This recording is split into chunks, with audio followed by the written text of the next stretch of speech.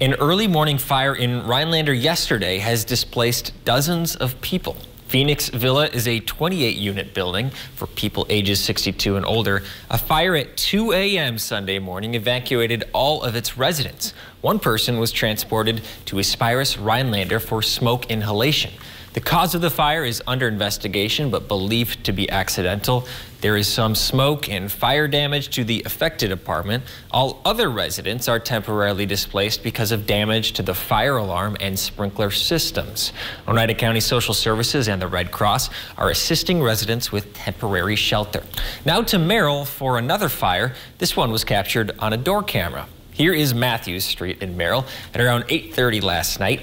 A resident across the street started a fire in the fireplace, but buildup in the chimney soon caught fire as well.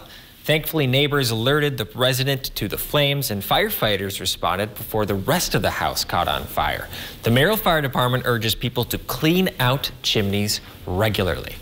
Workers at the Plover Starbucks announced today they're calling for union rights. It's the second Starbucks store in Wisconsin to do so, and one of more than 100 nationally. A majority of workers at the Plover store have signed union authorization cards with Starbucks Workers United. In a press release today, the Starbucks workers say they are coming together in union for better wages, safer workplaces, and a seat at the table. A new couple near Tomahawk felt their mornings were lacking. There wasn't a spot for coffee, pastries, and that sort of thing. So they created their own spot. Heather Conkar and her husband have been visiting the Lake Nokomis area for years, but recently moved full-time to the area. They opened Lakeside Bistro and Boutique at the beginning of this year. Pastries, salads, sandwiches, and desserts are all on the menu, plus a full espresso bar, smoothies, and wine. The boutique end of the store should be coming soon.